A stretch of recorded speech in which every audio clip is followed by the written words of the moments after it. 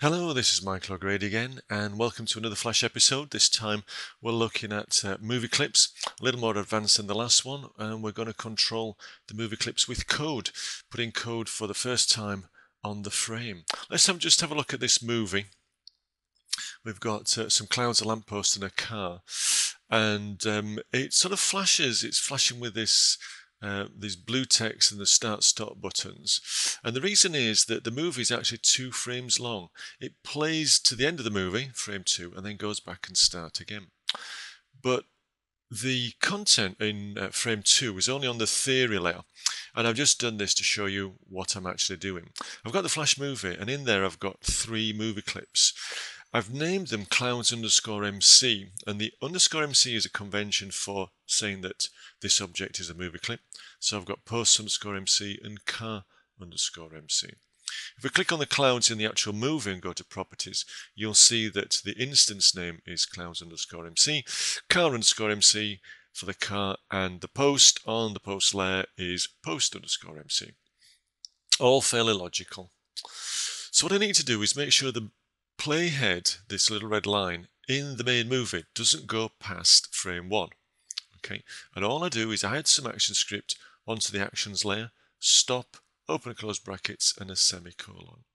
And now what happens is the movie stays in frame 1, and the movie clips that are under the playhead at that time play. So the clouds move left to right, as does the post, and the car moves right to left. Okay. I've also got some stop and start buttons, and you'll see one of the clouds has some lightning, which we'll just have a little look at. So I've got one cloud shape, and I've made 3 clouds out of it. It's fairly simple. I've got several layers, cloud 1, 2, and 3, and all these clouds do is just animate across the stage.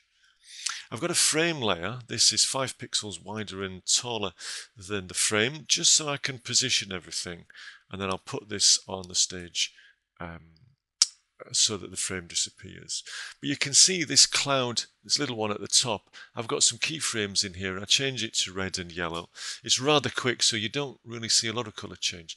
But on this layer below, the lightning, I've got 3 keyframes, and I've used the deco tool about halfway down on the left, and in the properties changed it to the lightning brush. Okay, and then you just drag lines of lightning out. Okay, and it produces vector shapes, which are these squiggly lightning bolts. Okay, so just draw them as many as you want on as many frames as you want. Each frame is a 24th of a second, so it happens rather quickly. So here we've got the car movie clip, and it's just the car going from right to left, and the post similarly left to right. So back to the scene. I've got all my objects on different layers, and I've got 2 buttons on a buttons layer, a start button called start_btn, and a stop button stop_btn. So it's important to give these instance names in the properties. So I'm going to stop the movie clips when the movie starts so that they're not working. Then use a start button to start them. So I have to address each movie clip in turn. So the first one is clouds_MC, and I'm going to tell it to stop its own playhead from playing. And it's just .stop, open and close, bracket, semicolon. So I talk to each of the 3 movie clips in turn, telling them to stop.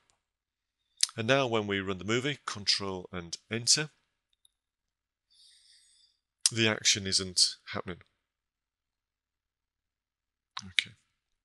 We can see that everything's lined up there waiting to come in, but we've controlled each movie clip and told them to stop. So what I need now then is a little subroutine. We type function, sometimes it's called a method in different languages. This little function, I'm going to call it start action. And the format is we have an open and close brackets, we return no data, so we return void data, and the doing elements sit between curly braces. So we need open and close curly braces. In the brackets here after start action, we have to trap the event handler. information. The event is going to be a mouse event. We're going to do a click. So it's a mouse event as opposed to a keyboard or a timer event. Be careful that it goes blue. It needs to be typed exactly. What I'm going to do is copy the code from lines 3, 4 and 5 and then change it from stop to play. So when this function is run, each movie clip is going to be told to play its playhead. But I need an event to activate the start action function. So I'm going to run this when the start button is clicked, and I have to tell the start button to listen out for an event listener. So we had event listener, needs to go blue, capital E, capital L. And what type of event is it? Well, we already know it's a mouse event, but there are various types: double click, click, mouse down, etc. So it's CLICK in capitals. So that's the first parameter. The second parameter is which function are we going to run? Well, it's the start action function. So we'll just copy and paste that in, and then close the brackets and run the movie. So now when we click start, the action starts. Okay, and if we keep on clicking it, it just tells the playhead to play, and it's still playing, so that's no problem. So what we're going to do now is copy this function and change it for the stop action. Okay, the clouds we want to stop, the post stop, and the car stop. Okay, so obviously we've still got the start action name. We're going to change that in a minute. And we also want to tell the stop button that it is going to listen out for a mouse event. It's going to be click. So let's call this function stop action, double click it, Control C, and then come down here, double click, Control V, and run it again.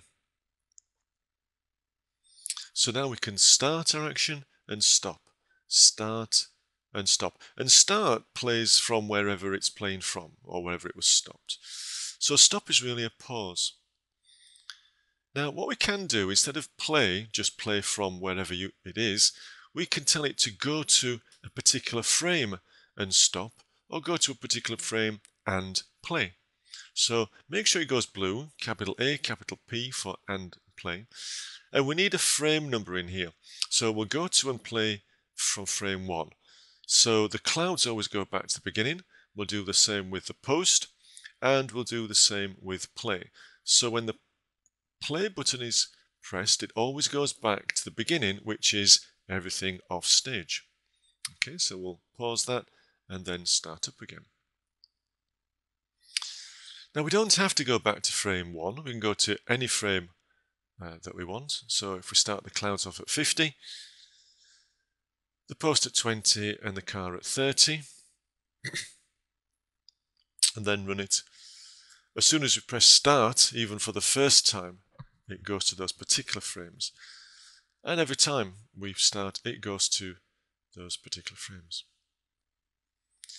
Okay, so that's basically it. We're looking at controlling individual movie clip playheads. And just as a reminder, in the Flash movie, we dropped 3 children. The parent-child relationship was clouds, post, and car.